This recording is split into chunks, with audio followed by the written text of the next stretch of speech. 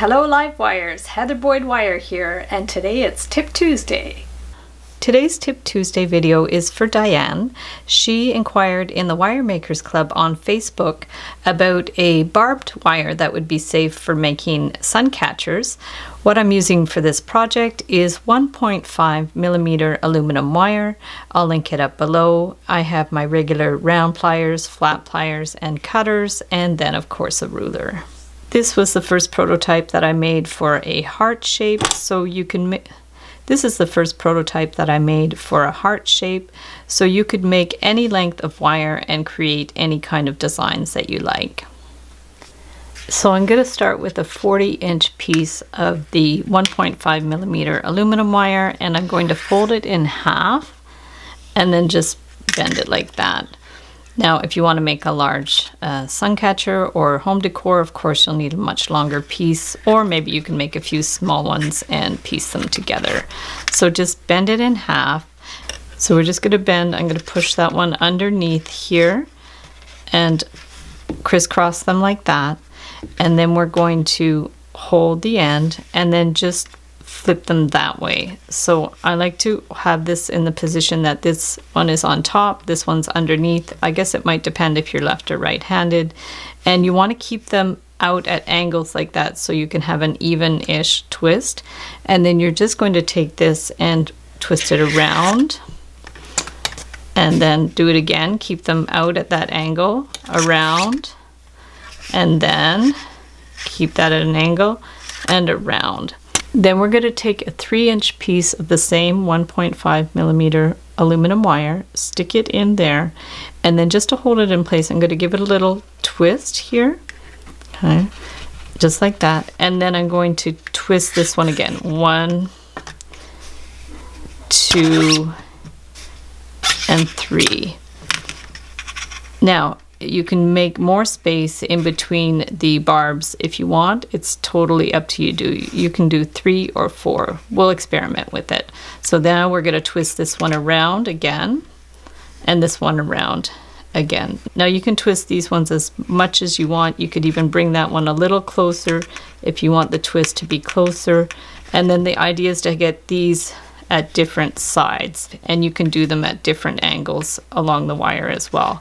So there's with 3 twists. If we want to go further apart, we're just going to do another twist there, and then we'll get another piece of our wire, stick it in here, and then just push it in as much as you want, give it a little twist around just to hold it in place, and then do our twists. 1, 2, 3, and 4 if you want.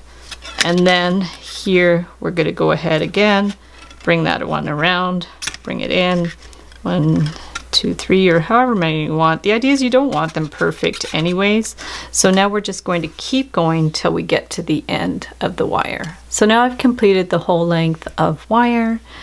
40 inches of wire made 18 inches of the barbed wire. So now we're going to go through and cut them flush at whatever lengths that you want, and you can always file them if you find them too rough. So I just drew out a little star like that. If I had 20 inches of wire, I can make each length here about 2 inches. I don't have quite enough, so I'm going to make each length here 1 3/4 inches. So we're just going to take that, make our first bend in between the barbs, bring that one on here, and just measure about 1 3/4 inches. So we're going to bring that one in here, bend it, and then bring that here, bend it. You might be a little restricted about where your barbs are, but you can maybe wiggle them around a little bit if you need to. And then we're going to bring that one in here, bend it here, and this one here. Yeah, and if you want to make this bigger, just make sure you use longer lengths of wire.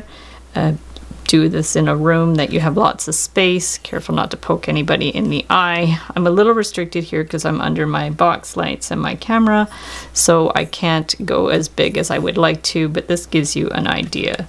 So this one here, we're a little tight with this barbed wire, so you can just like push it in a little bit if you have to, and just kind of bend it in like that, just so it's going to be the right length here.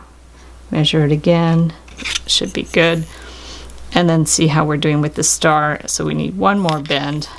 I'm just being careful not to like touch those ends, although they're really not sharp at all, especially with the aluminum wire. It's pretty blunt. So there we go. So we've got our basic star shape, and what you can do from there is just carefully wiggle these around. Now you can certainly wear gloves if you're worried about poking yourself. That's not a problem at all. We're just going to bring these in. It's certainly better than using real barbed wire, which is super sharp. So we're going to bring that one in here, and then this one we can always just double check, measure it to get it about 1 3/4 as well. So the 1 3/4 mark is about there. And then we want to bring this one around here. We already have a little loop to hang it up, so isn't that handy? So we're going to take this, bring that one around. This wire is nice and soft. It's very sculptable, so that's cool. We're going to bring that one up here. So we have a loop. Sometimes I prefer to bend the loops perpendicular, and then when you put the string through it, it's going to sit facing you. And then this one, you can just give it a little pinch there, and it's pretty funky. There we go. I have a little hack to get the star in a nice shape. We just want to wiggle it around a little bit, and imagine this is a straight line across here, and then this is straight, this is straight, and this is straight, just to get it a little bit somewhat symmetrical.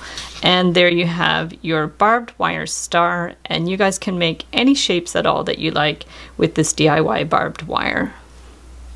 So thanks so much for watching the video. Give it a big thumbs up if you liked it. Be sure to subscribe to my channel for lots more wire art and jewelry making videos. Hit the notification bell to be notified when I go live and when I post new videos. And if you'd like to share photos of your wire art and jewelry, be sure to join the Wire Makers Club on Facebook. And if you'd like to check out my work on Etsy, my husband and I specialize in custom wedding cake toppers and funky jewelry. I also have a mailing list, so if you'd like to sign up below, I'll send you my Wire Art Essentials ebook. So thanks again for watching, and we'll see you the next time.